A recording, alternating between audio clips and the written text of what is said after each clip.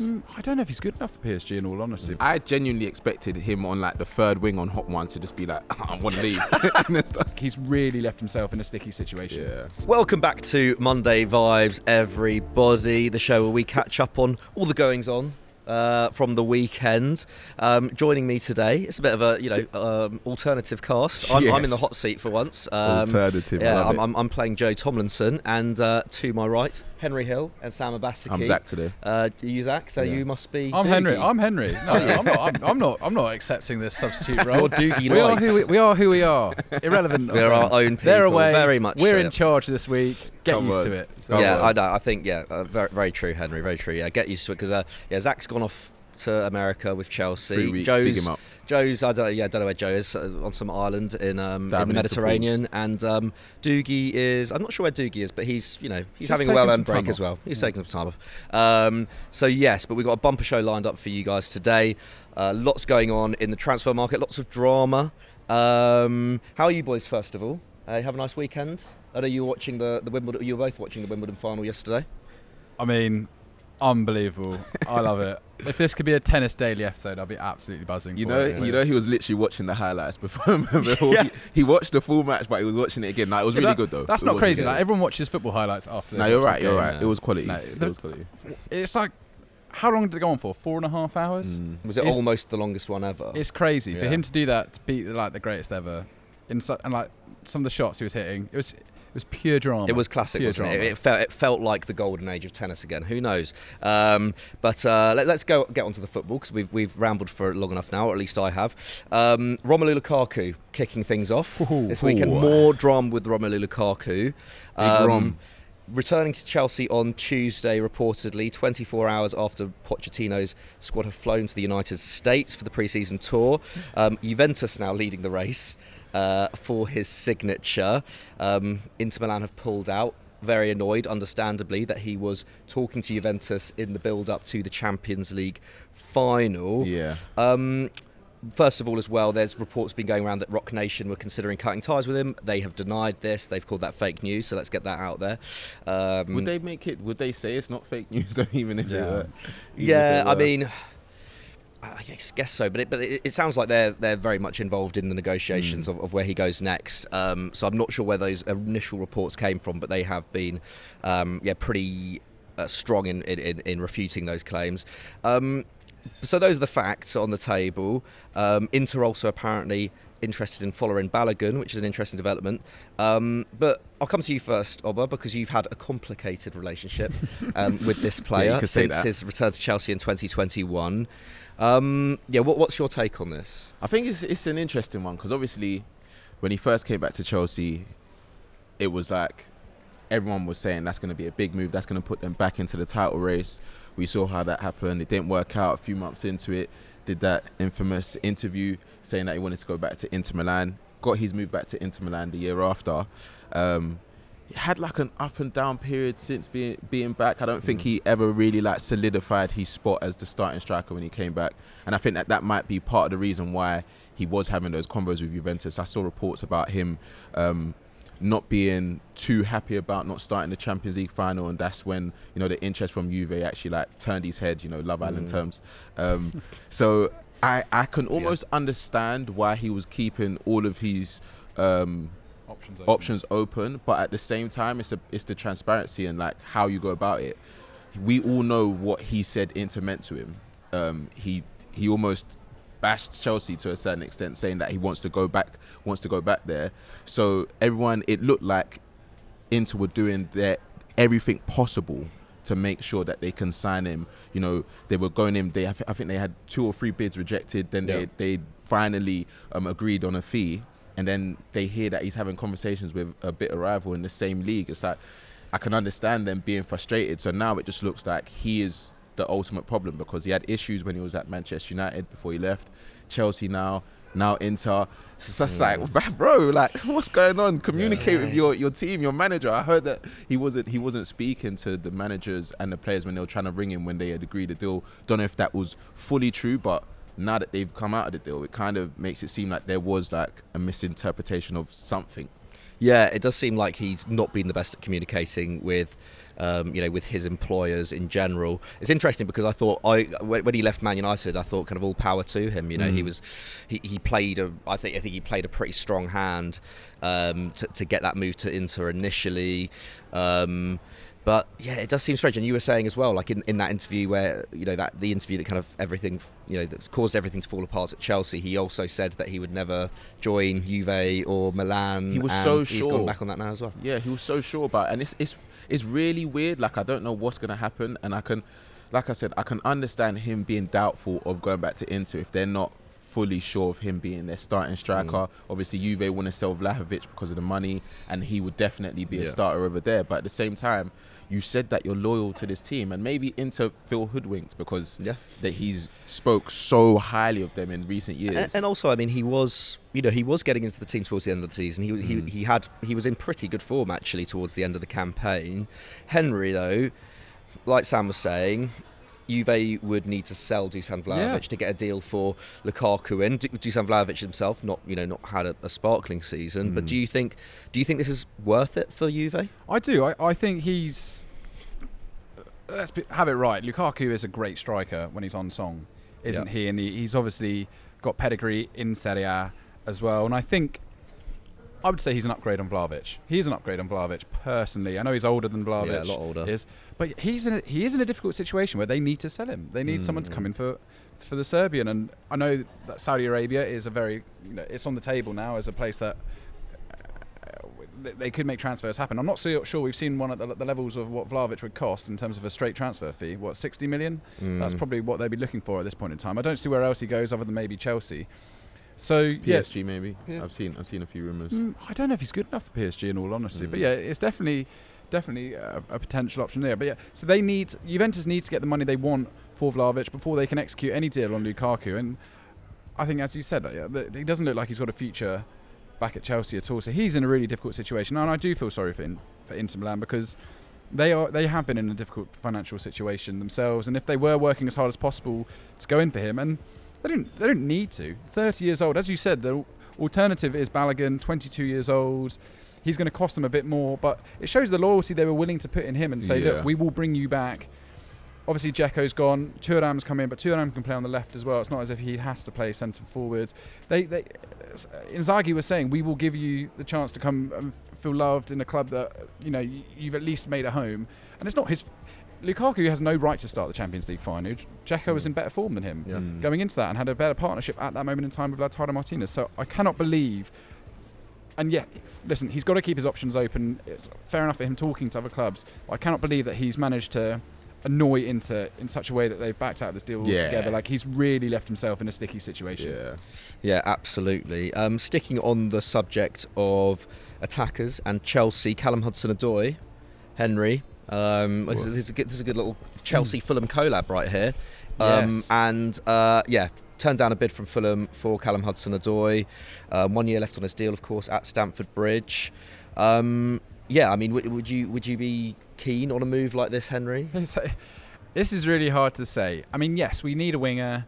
It looks like Willian is going to re-sign for another year, which is great, but he's not a long-term solution, is he? No. Really? And I think he's asked for a lot of money. For what I've read is correct, to stay at Fulham. But yeah, Hudson-Odoi. We've lost Manor Solomon as well now at Spurs. I like him. It's hard because I think we were talking before this, Sam. You were saying last year was the year he finally got that low move away, and we were all excited to see what he could do. And at Bayer Leverkusen, essentially he flopped. 14 games in the Bundesliga, 7 starts, just over 600 minutes, 1 assist. Apparently Xabi Alonso really didn't fancy him. And bear in mind, he was taking over a team that was struggling a lot. So there would have been an opportunity for Hudson-Odoi to say, look, this is what I can do. A lot of moving parts in that forward line, isn't there? Yeah, absolutely. I mean, and the fact that Bayer Leverkusen have written him off makes me worried a little bit. I mean, it would probably be easier for him to come to Fulham, wouldn't it? Just literally, stone's throw from Stamford Bridge. I would like to get this over the line, but I don't want to overpay for him because at this point in his career, I think he's only once got over 1,000 minutes in the league for Chelsea in his time there. Was it 32 starts? And I know he's only young. Though, yeah. He's still very young, but he's played a lot. He's been on the scene for a while now, and he's nowhere near England talk or contention anymore. And really, that kind of star boy that we saw burst through for that Chelsea youth side in the Youth Cup, and then go on to do great things in the Europa League run under Sarri. And now he's at a real stalemate. And you look at the other options available to him. Apparently Nottingham Forest, potentially interested as well. Lazio, I was reading. It's not great, is it, for him? I mean, Lazio would be quite cool, Champions League club. But at the same time, he maybe needs to accept that he's not going. This is the step back that he needs to take in his career in order to reignite something. But yeah, I would be happy for this for Fulham, but I wouldn't overpay, because really we haven't seen him do it week in and week out in the Premier League yet, and that makes me nervous because I think Fulham are in for a very difficult season. Yeah, I mean, he hasn't had consistent game time, like you say. Yeah, Fulham could get dragged into a relegation battle if the transfer window doesn't go right. Sam, do you think? Will you be sad to see Hudson-Odoi leave if he goes this summer? Like, it feels like he just never really capitalised on his opportunities in the end, or at least the opportunities didn't. Where do you think it went wrong for him at Chelsea? I think it's really tough, because at the time where he was really kicking on, and you see that kind of storyline with a few of the Chelsea players that you've seen leave recently, with Loftus-Cheek, Pulisic not as much, but you could say that injuries didn't help his progression at Chelsea. But because he was playing in such a populated area, as soon as he got injured, it was really hard for him to come back into the team, on top of the fact that there was other forwards that will offer something a little bit different. Like you saw with the stats from Leverkusen, he's never really been a player that you would expect to get 10 goals and assists, but in terms of what he offers overall, I think he had a really good partnership with Lukaku when he was playing with him under Tuchel, and then he got injured, and it's like it's always 2 steps forward, 1 step back. And then you saw the interest from Bayern, and then he signed his new contract, and then he got the wage, and then there's almost a pressure of you to perform to that level, even though you're still really young and you're not necessarily going to be a guaranteed starter. Do you think that's poor planning from Chelsea, though? I know it's the previous ownership that all happened under, but you hand a bumper new contract to a wonder kid winger, and then you go and invest tons of money in a ton of other wingers, and it's only really now that there seems to be a bit of space opening up in those areas in that Chelsea squad. I think it was more a fear of making that mistake again, where you have quality players. You're seeing it with Colwell now as well. You've seen multiple players that have come through Chelsea, and they should have kicked on at Chelsea, and let's say Chelsea sold them, or they went on loan and they stayed on loan, and it's like, oh, look at what they've become, look at what we missed out on. And I think they didn't want Hudson-Odoi to be that player, so it was almost, it's unfortunate, because now I think he might be a bit wary of making that step back, and I think Fulham would be a great team for him to go to, in terms of where they finished last season. They want to kick on and start challenging for those European spots, or similar position that they were in. He's not confident. He's not confident. But that's what I'm saying. If you get a player like Hudson-Odoi, you get a few other youngsters in different positions, I think Fulham will be in good stead. But at the same time, I think because of that, the interest that he had with Bayern and the interest that he's had in previous years, he might be thinking, will I be able to make that step back up? And I think a lot of these youngsters feel that, but I do think he will be able to kick on and be that player. He's still very young, man. I mean, Marco Silva would be a great manager for him, but then reports the weekends that he's stalling on signing a new deal. He's got 1 year left on his contract at Fulham, because he haven't had the support in the market that he wanted. We haven't made a single signing. Similar situation last year, wasn't it? He was pretty down on their efforts. I think he accepts that this is going to be a difficult time. We've got Al Hilal going in strong for Mitrovic, who's made it very clear that he wants to leave the club. So we're potentially going into next season either without Mitrovic or with a disgruntled forward who doesn't even want to be there, which is not a good look, is it, really? I mean, he feels like 6 years he's done his service to Fulham, and he wants to go cash in, join Milinkovic-Savic out in Saudi Arabia. I don't necessarily blame him, to be fair. And if we've got a manager as well who's got one eye, because he rejected a big offer from Saudi Arabia, he's now got one eye potentially out the door, because if he can see this Fulham project maybe not kicking on, who have we been linked with? Fred so far, Hudson-Odoi. It's not the kind of signings you're saying this is.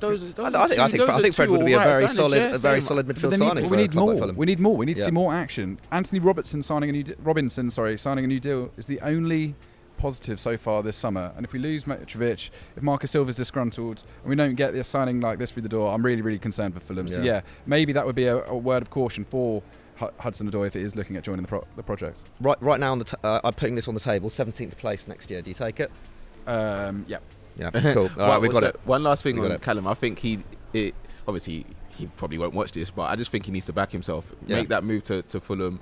Like, just work your way up, and like almost there's obviously going to be that pressure, but it's not going to be the same as when you're playing at Chelsea, and you don't want to be in that type of rotation and be forgotten about. Like, back yourself, go to a Fulham or Nottingham Forest, and then see what happens, man. Yeah, I think the key is being somewhere where you are guaranteed first team every single week, and hopefully, you know, his fitness doesn't let him down. Speaking of, well, but going kind of back to Mitrovic, I'm just trying to force a transition here. Another striker who wants to leave the Premier League, Harold Kane, Mr. Harold Kane. Harold Kane, spicy one. Big week for him. Very spicy. Go and check out the hot ones if you haven't already. Yeah, we were saying it wasn't the most engaging interview. I liked it. It was interesting. Like, it was nice to see him in that laid back. He was wearing jeans, like a white tee, like just eating wings. Fair enough, man. And he was like, you know what? He comes across like a lovely guy. As a lovely guy. Sure. I liked how it was very wholesome. He was asked about football chants, and he said his favourite is "He's one of our own." I was like, that is not the most creative chant ever. But fair enough. He probably loves it, innit? And then did someone? Oh yeah, that was actually Sonny. I think was saying, "Oh, is that a sign that he's staying or whatever?" They're clutching onto anything. Yeah, absolutely. I wonder what Sonny's got to say, today about Harry Kane. He's going to be got content for weeks out of this situation. But anyway, I mean, there has been a development in terms of Bayern putting on the pressure. Uli Hoeneß coming out saying that Spurs will have to buckle in these negotiations because, well, as he says, Kane has made his mind up, supposedly. Like, we know that Kane has, there's been widely reported that Kane is keen to go to Bayern Munich. Yeah. His head has been turned back to Spurs before, as we all know, especially in that summer of 2021. Yeah. Henry, what do you make of this situation? Like, it feels like, Daniel Levy is obviously dragging things along. Uli Hoeneß has said that he's not even given them a price. So, like, he's doing. I think he has respect for him as well. Like, he is a tough negotiator. Everyone knows he's a tough negotiator. Where do you see this going?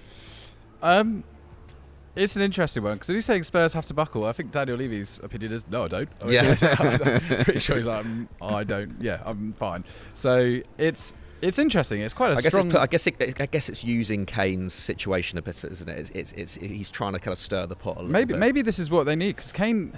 He's respectful at the same time, isn't he? He's not going to go. He's not going to do the work himself, is he? Yeah, he's far all guns blazing to get himself out of there. So maybe Uli Hoeneß just applying a bit of power from the Bayern Munich perspective. I do kind of rate it. I think if he really wants to go, it's on Harry Kane now to really force this through. I think Bayern are doing as much as they can, but I mean, still the number that they're going to be quoted is still a number they're going to be reluctant to pay, especially if PSG are fishing around reportedly more interested in hitting that number. So it's still going to be a monstrous transfer whatever happens. I think it's worth it personally, but I really like this from Bayern Munich. I think it's quite sneaky, and we don't often see this between two big clubs, sort of this verbal manipulation, as it were.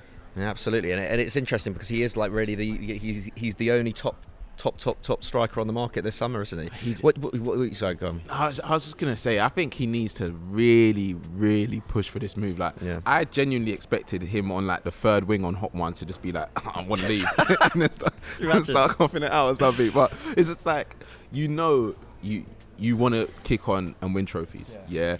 Daniel Levy is a tough negotiator. If you give him the indication that you're calm with your situation, which we've seen in recent reports saying that he doesn't mind playing out until the rest of his contract. It's like, no, like, back yourself. You scored 30 goals in the Premier League. Yeah, you go to any other league in the world, you will do the exact same and win trophies. And on top of that, with the recent players that we've seen in his years, where they've Ronaldo and Messi, for example, gone on to play for 36 to 36, 37, you can come back to the Premier and still get that Shearer record. Like, do you know what I mean? Like, if that's the biggest thing that you're thinking about, I don't think it's as big for you to not make a move abroad and go to a team where you 100% win trophies. I will say though, if Bayern are paying X amount of money for him, they're essentially going to want the rest of his career, aren't they? Yeah. Because they're not going to just let him be there for a few years and go back, because otherwise that's a ridiculous investment. But you're so right. I thought when he was eating Da Bomb, he would drop Da Bomb. Just say. And also I loved it. At the end, they were like, what have you got going on? And I was really excited to see what he was going to say. Like,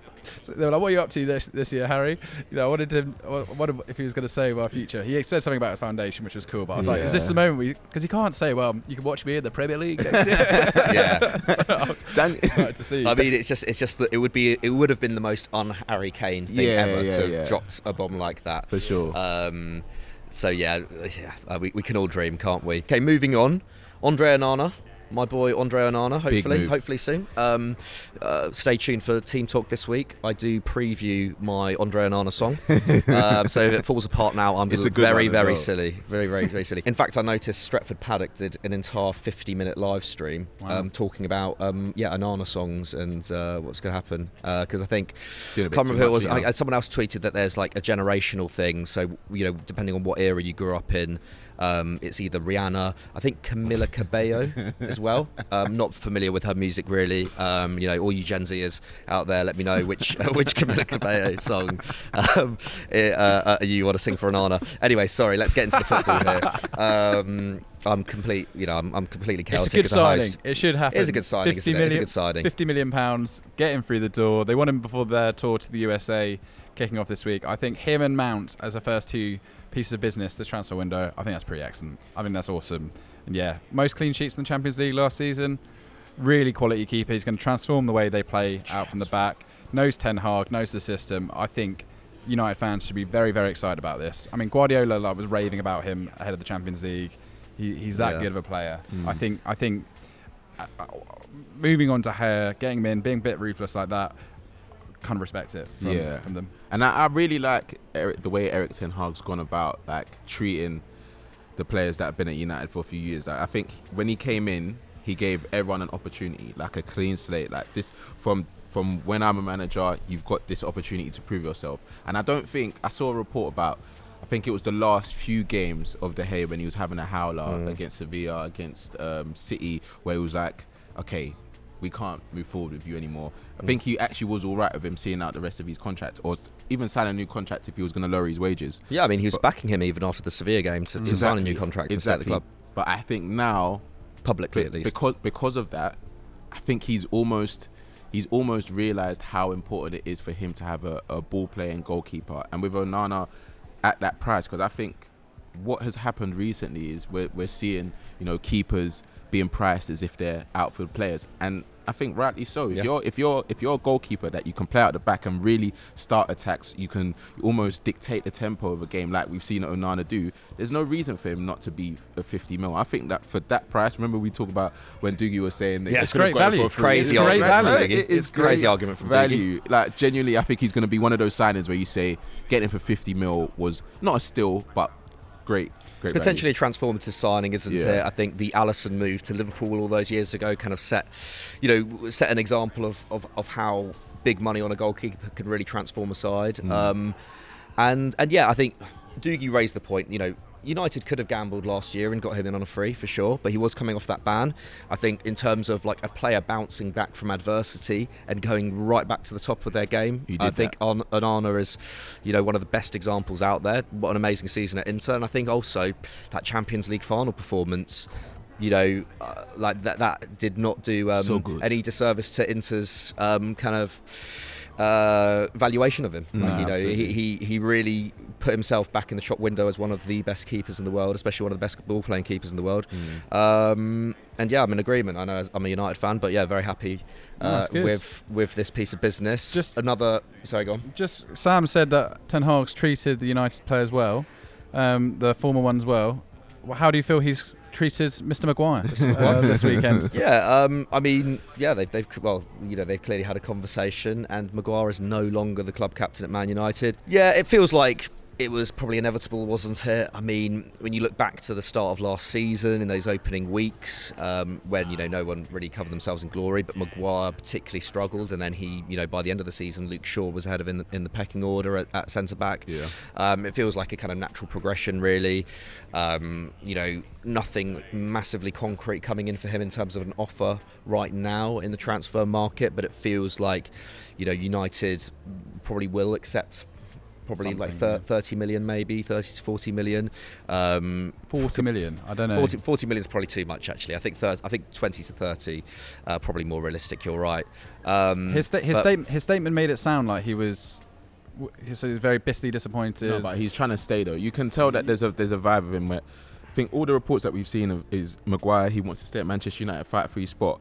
But I think Ten Hag saying you're not captain anymore, lad. we do want to sell you. We've got in the pecking order, like you said, there are left backs and full backs that are in it, that are higher up in the pecking order.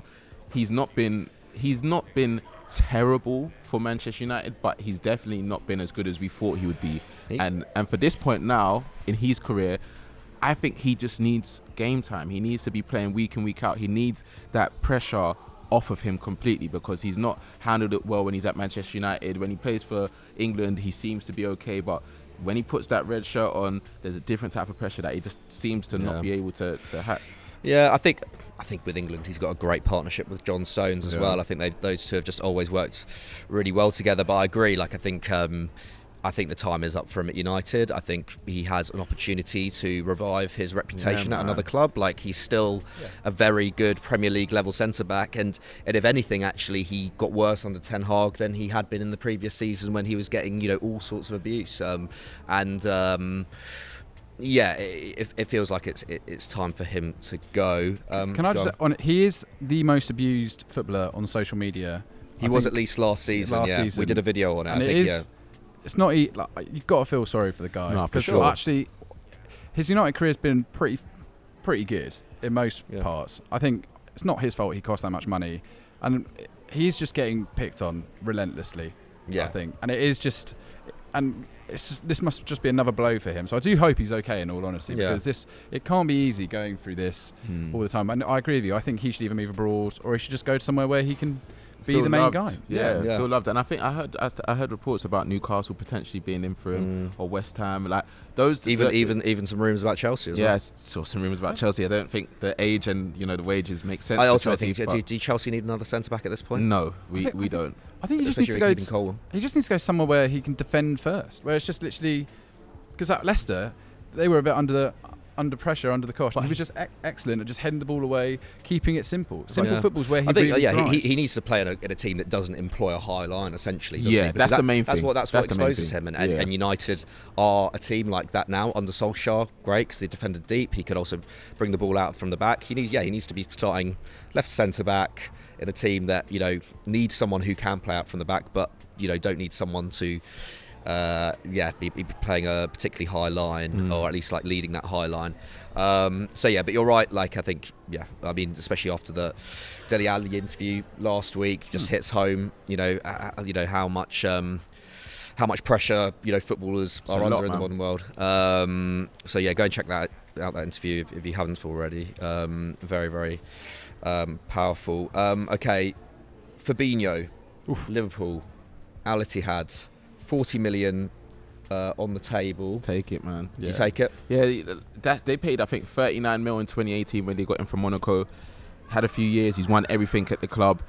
I think right now, obviously, they were setting up the way it looked in terms of what they were doing in the transfer window, it seemed like they were setting up for him to still be that 6 and to have like more active 8s around him. But now, I think if you're getting that money for him and you want to almost kick on, and he's not getting to the latter years of his career, he's still fairly young. I think he's 30 now. Or maybe he's 29. He's still fairly young, so it might hit them a little bit. But if you're going to get that money, they've been linked with Lavia, they've been linked with a few other midfielders as well. The only thing for Liverpool is now that lack of experience that they're going to have if he does leave. Because if Henderson leaves, if Fabinho leaves, they've already lost Ox and Keita and Milner, for example. So they're going to have leadership figures gone. Yeah, they're going to have a very young midfield. But at the same time, a manager like Klopp, if he believes in the players, I don't think that's the worst situation for them. So it's going to be interesting. But I think Liverpool are most likely going to take it, and they should. It does feel like, if an offer comes in like that, Liverpool do tend to take it. What do you think, Henry? Would you take it? Yeah, absolutely. I mean, it's. As Sam alluded to, essentially it makes that transfer, all they've just been paying his wages the last few years, and they've now got money to reinvest in another midfielder. But I completely agree. Luckily, they've still got tons of experience at centre half. Alisson's obviously huge figure there, and then even up front, Salah and players like Jota have been there a while now. It feels like this. So they've got experience in the rest of the side, but they do need. I think obviously it's a nice idea signing Lavia as well, but this is a 19-year-old that got relegated with Southampton last year after 1 year of Premier League experience. I do think they need to try and find someone who's done it a bit more. Like, if rumours of Joshua Kimmich are true, someone like that. I think that's really. Or I mean, do you think like Kimmich would go as well? Because I mean, it's like he's a Bayern man, but like the opportunity to play under one of the greatest German managers of all time. Kimmich is he's not old, but like those kind of opportunities only come around a few times in your career. Even like Goretzka figure. I mean, just they need to get someone with a status, an age, and experience at the very top level through the door. And Liverpool's always going to be an attractive option to players across Europe. And I do think that players at Bayern Munich would take this. It's technically a step down at this point, going to the Europa League to play at Liverpool. Like you said, Jurgen Klopp is a huge draw, and I don't think he's going anywhere just yet. I think they've got a few more years of him potentially at Liverpool. So yeah, I just take the money for Fabinho, maybe take the money for Jordan Henderson, which is a different conversation entirely. I did a tweet about him being whether or not the money he's earning is like life changing. It's the most responded to tweet I've ever had. Really? It's crazy. Like the amount of debate and people talking about it. People think that it's not life changing because he's already a footballer, right? Yeah. Essentially, it's like what is generational wealth and stuff like that. It was kind of nuts actually, but. Sorry, story aside, it's Liverpool need to be slightly careful here because you don't want to be going into the next season. We've got Curtis Jones and Harvey Elliott as well, but these are young guys. They don't want to be going into next season basically relying on Alcantara as their only major experience in that midfield when he's hardly even played last season. And he's not really a proper six as well. I mean, he can play as a six, Thiago, but yeah, injury problems, isn't necessarily a specialist in that area.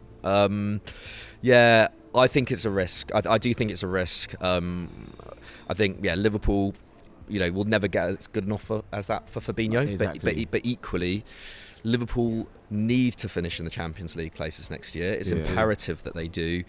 And I think Fabinho, alongside McAllister and Szoboszlai, could have a bit of a revival next year if he were to stay. I think it's a risk. I was speaking to a Liverpool supporting friend yesterday. Not convinced by Lavia as a kind of really. I think as a like for like. I think Henry's right. Like I think he has amazing potential, but getting a 19-year-old into expecting him to adapt quickly to a ball dominant European chasing side is it is a big ask. It is a big ask. He might be up to the job, but it's still, I think it would still be a risk, at least in the short term, right? Like I think Liverpool are still building. I mean, Liverpool are building the side for the successor to Klopp, but you have to kind of have those two priorities, don't you? You have to have the long-term priorities, the short-term priorities, and having already gutted that midfield, I do feel like losing the DM might be one transition too far at this moment in time. I think they should just go for it though. I hear what you're saying, and I completely agree. But I think if you're in a transitional period for your midfield, like Henry said, they've got experience in defence, in goal, up top. If you've now got rid of 5 midfielders, let's say, and that you see 2 great offers coming in for the other midfielders that didn't necessarily have great seasons last year, obviously you still want to kick on with them. If the right offer comes in and the players are available on the market, because of those offers you'll be able to get them and say, okay, you'll definitely be starting with a manager like Klopp, who you're saying they're probably preparing for life after him. It's not the worst case scenario to have those youngsters, learn life at Liverpool under Klopp. If that means for them to, be battling, let's say, for that top 4 spot, because I don't think it's guaranteed either way. But if you're going to come into a system, I think it'll be fine. It'll be fine to come into Klopp's system. Yeah, it'll be interesting to see what happens, and I mean, it will be fun as well. Like if Liverpool have a completely new midfield next year, it'll be interesting to see whether Szoboszlai is put in a proper 10 role, whether he's going to be floating around a little bit more. That forward line is super stacked now.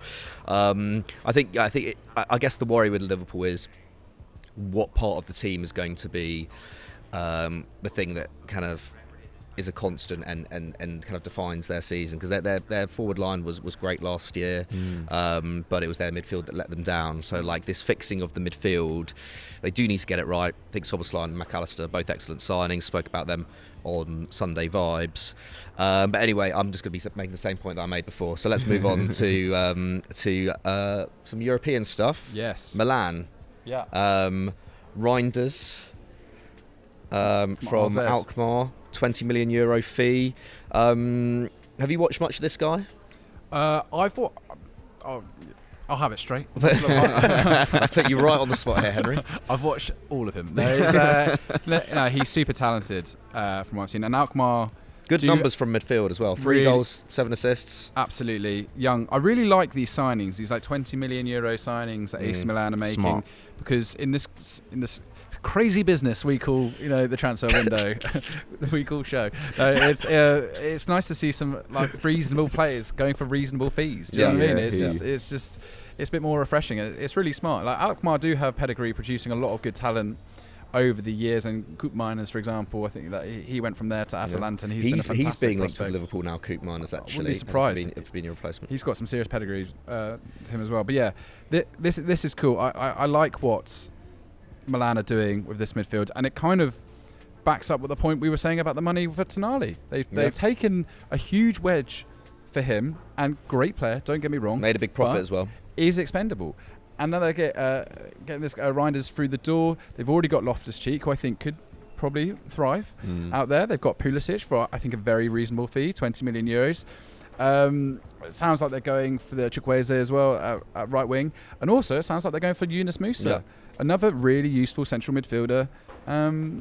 Playing at Valencia. We saw it at the World Cup for the USA. He was excellent in the midfield. I think the American owners are quite liking the American push. It seems to be all working into some kind of wider plan for AC Milan in terms of growing their global if they get profile. into a bidding war with Inter over Balogun, that could be that could get pretty tasty, couldn't it? Another one too. And Yunus Musa, really, I think the 6th most used player at Valencia last year. Difficult time for Valencia.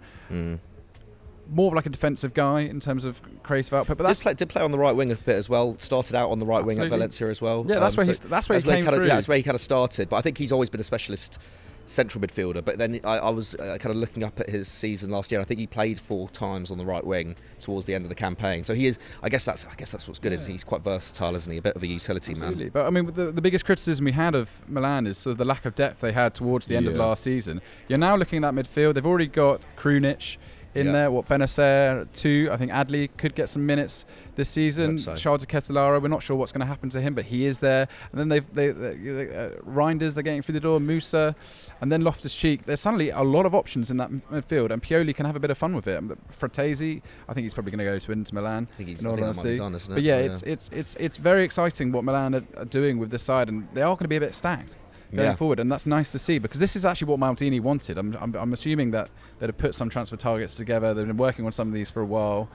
Obviously that didn't work out with Maldini, but credit to the owners. They're making moves. Yeah, for sure, and they've got that kind of analytical approach, don't they? You go Toulouse, they kind of transformed with that. My one worry would be, I think they're investing smartly, but it does feel like Benacer is the only proper DM there. They've got a lot of midfielders who can kind of do a lot of things, but maybe at DM they're not so stacked. Maybe Moose is going to be playing a bit more of a DM role. Krunic can kind of do Krunic can kind of do it as well. I mean, he was great against Napoli, wasn't he, in that quarter final?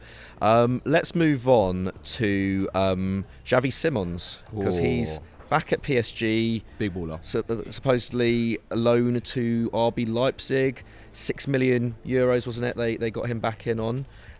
Sam, are you excited to see Xavi Simons next season? Do you think he does have a future at PSG? I don't know, man. I don't know. I think I saw reports about if Neymar and Mbappe both stay, then he's definitely going to go out on loan. I think it's smart for them to activate that clause and just get him back, because back in. We saw what he done last season. But for his career, I think he just needs to continue playing football and be guaranteed minutes, and he's already proven that he's the type of player that once he's guaranteed minutes, he can score goals, he can get assists, and he's like, it's been beautiful to see him growing in front of our eyes from that like young player that had all the expectation of him growing on to be one of the greatest players, and then almost that period of doubt of whether he's going to be that player.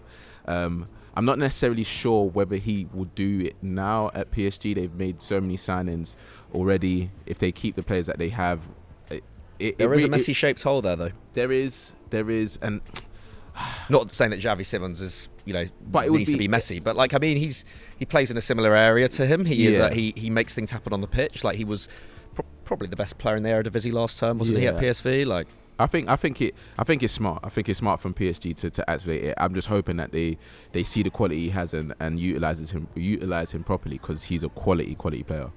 Yeah. What do you reckon? I think this is really £6 million buyback clause. Yeah. It's an absolute no-brainer. Yeah. I mean, 19 goals, 8 assists in the Eredivisie last year. Really exciting at PSG in the academy before that. So they're signing someone that knows the club as well. And I think it's very smart of the player to push for a move to RB Leipzig as well, another attack-minded club to kick his career on. And actually, Leipzig, I would say they're going for the Bundesliga next year. The signings that they're making, they're really pushing for some big additions. I mean, they've got Baumgartner in central attacking midfields.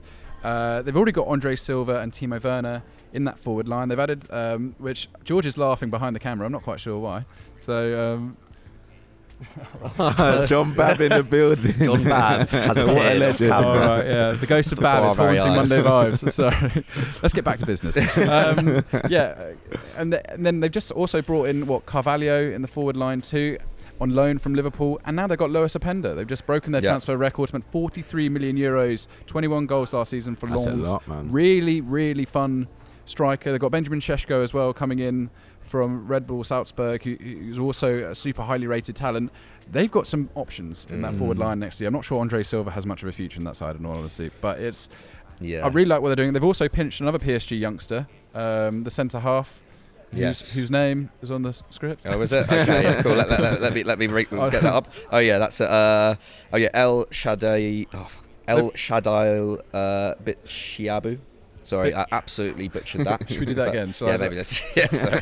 They've also pinched another youngster from PSG, Bitshiabu, a centre half. I think made 14 appearances last year, 18 years old. Not really the kind of guy that PSG want to be losing. Again, it's another sign of them losing PSG, isn't it? Young talent. But yeah, hey, they'll probably get him back for multi-millions at some point. So yeah, maybe. I really like what Leipzig are doing. Getting Xavi Simons through the door to add to that attack is just it's really cool. So yeah, I mean they are trying to replace Szoboszlai and Nkunku, aren't they? They will potentially have to replace Gvardiol as well if City take them off the hands. I mean they've got great prices for all of them. I mean actually Chelsea probably got a bit of a steal on Nkunku, but a great price they got for Szoboszlai. They will get probably a brilliant price for Gvardiol if he does go. So there are big shoes to fill there. But you're right, like they're stacking that forward line. I think Carvalho looked brilliant in those early months at Liverpool, didn't he? I think also you're right. Andre Silva, not so sure. I think Werner and Openda are a lot more similar in their kind of profiles in terms of playing in transitional systems and getting in behind and whatnot. Openda could explode at Leipzig. But yeah, I mean, they were probably good enough to challenge for the title last year and just had a terrible first of 6 weeks, didn't they? So, if they can gel those new signings with Openda bangs, then they'll absolutely be in with a shout, I reckon. I do agree. Should we move on to some other transfer business, or do you want to say anything more about Xavi Simons? Or just quickly, I think Bournemouth have signing a left back from Alkmaar as well. While we're here on Alkmaar, Kerkez. Yeah, he's Kerkez. 19 years old. He was meant to be going to Lazio, and they've kind of come in and torpedoed that deal and got him themselves, which is another sign of the Premier League spending power. Because if a Champions League club like Lazio, who are desperately trying to recruit this year, having not much luck, are getting beaten to the punch by Bournemouth, then it's slightly worrying. But this guy played tons of minutes at left back last year. Very exciting, tons of crosses. I think another fun piece of business by Bournemouth. I really do. Romain Favre, I think they've signed as well from Lyon. They're going for some big names with pedigree. Kerkez is obviously a bit more of a talent to be grown, but I'm really enjoying who's the American film star who owns Bournemouth? Michael B. Jordan. Michael B. Jordan. He's a shareholder, isn't he? Shareholder. He's on Who Scored. He's on FB Rep, calling out the voice and getting some players in. I'm telling you. But yeah, no, sorry. I just thought I'd mention that quickly while we had Alkmaar on the subject. Yeah, no, for sure. I mean, Bournemouth. Yeah, Bournemouth. I mean, since January, Bournemouth have made great, and they really have raided Ligue 1 as well. Obviously, they've got the links with Lens, isn't it? Is it Lorient? Lorient. Sorry, they've got the links with Lorient.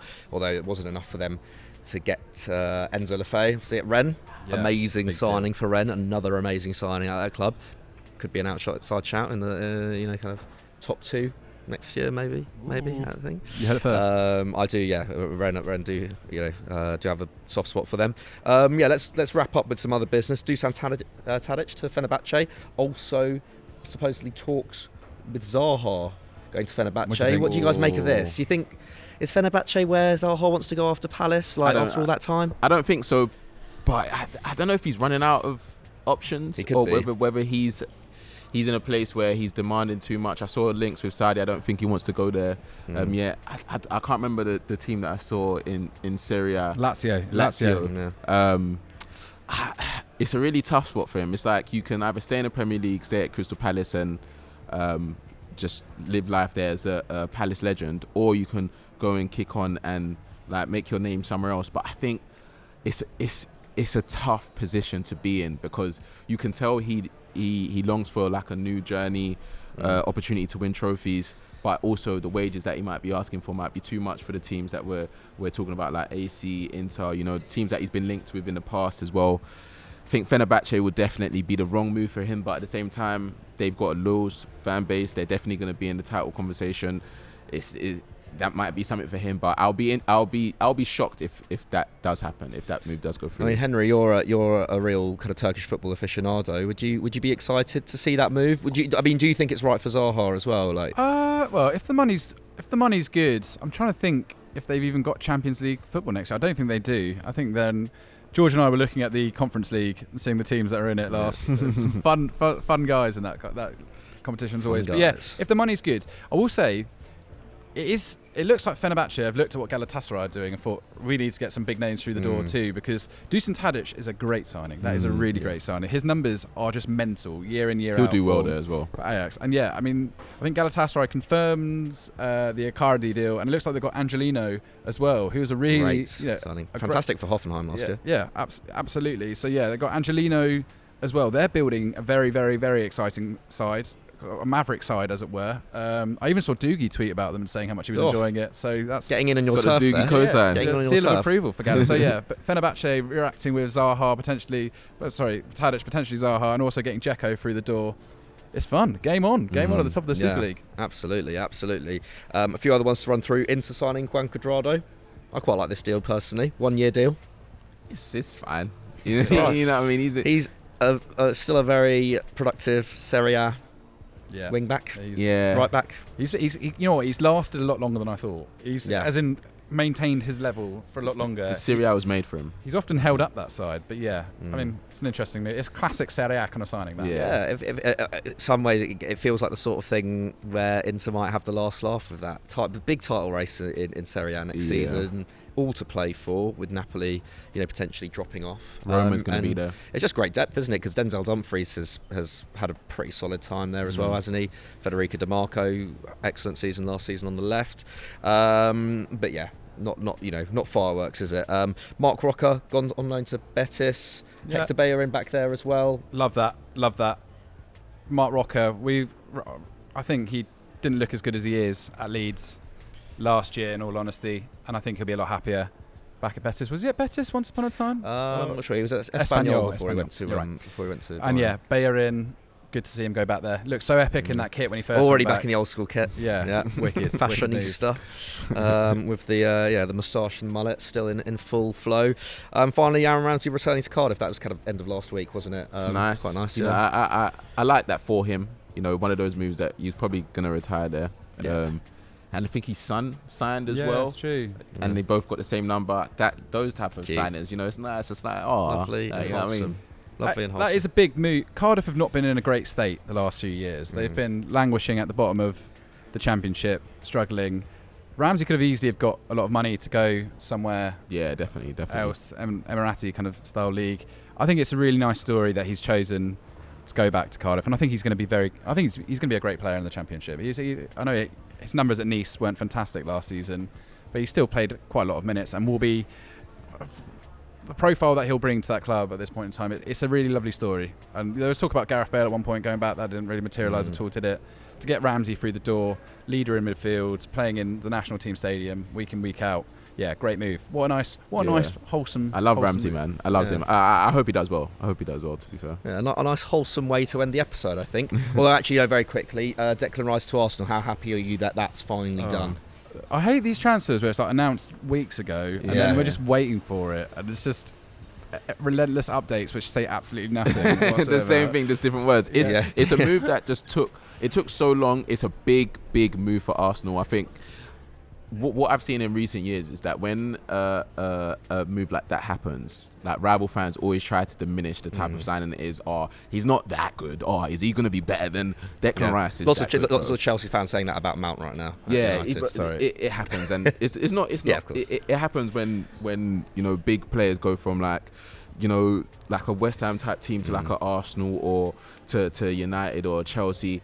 Just respect that he's a quality player and he's going to transform. I think there's also this thing, right, where English players, for better or worse, they do, they have always been overhyped by the English press, etc., by pundits, and there's probably bias involved in that. I'm sure we're guilty of overhyping English players a little bit, especially when they're kind of young stars. But then there's this flip side of that, whereby I think there's this narrative whereby everyone's just like, well, he's an English midfielder, that means he's overrated, he's not actually that good. That conversation happened with Mount tons, it's happened with Rice a load, and you're right, coming from a kind of more mid-table side as well. It's a lot of money. It is a lot of money for a defensive-minded midfielder. I'm sorry, but it makes sense though. Like, do you think it's a game changer though? Do you think it? 100%. Do you think it puts Arsenal in a better stead to challenge City next season? 100%. If you look at any of the players outside of the top 6 clubs, Declan Rice is top 3. So if you're going to be able to get a player like that in the current market and understand that all of these players are going to be overpriced, like let's talk about Chelsea. They signed Enzo because of what he could potentially be after seeing him for 6 months. We've seen Declan Rice perform for West Ham for like 3 or 4 years, being captain, winning a European trophy. Yeah, this is boyhood club. Pay the money. It's his boyhood club. It's a lot easier to be a superstar when you are the main man completely. And at Arsenal, like the expectations. Do you not think he's going to be the main man at Arsenal? Like he's the main man in that midfield, he's going to be one of the main men, 100%. Of course, he will Saka be. is the main man. Odegaard is the main man, and he's going to be in that conversation. Jesus is a more. But he's going to be in that. How many main men can Arsenal have? Too many main men. No, but City have how many main men? Do you know what I mean? So, what you thinking of there? Too many men. I think let's wrap up. It is a good signing. It's fun. I like the video of him and Bruno Fernandes training together out in Portugal somewhere with other Portuguese internationals, and we saw Rashford and Foden training together. There was that funny lineup of like Kyle Walker with a load of really random European players. I think Çalhanoğlu was in there. A lot of these coaches have got good contacts. Just makes you realise like they're all just friends. They're all just mates. They're all just chilling out. It's all just one all happy this family. Rivalry. It's not really a happy family. Too many. Be interested to see what happens with Kyle Walker in Bayern Munich. Actually, by the way, I'd really like him to join. Yeah, he should go there. He's just won everything at City, hasn't he? There's no reason for him to stick around. Go and see out your career at Bayern. True. Great club. He'll suit them really well. But I think let's wrap up there because I think this is going to descend into mayhem. Otherwise, he's already started jumping on Graham, bro. I don't know what's happening. It's the sun on my face, It's really so inspired me. You're just basking in the glory of Alcaraz, aren't you? Still on that high. But yeah, thanks for watching Monday Vibes. Hope you enjoyed it with the alternative cast. Maybe we'll try and make this a more regular thing. Too right. Doogie, Joe, Zach, we're coming for you. If you enjoyed this episode, of course, leave us a like. Let us know your thoughts down below on all this transfer stuff, Lukaku, Xavi Simons, etc. And we will catch you later in the week. Team Talk on Wednesday, and there is actually, speaking of Enzo Fernandez, there is a great debate on Enzo Fernandez on Team Talk. So go and check that out once it's out. See you later.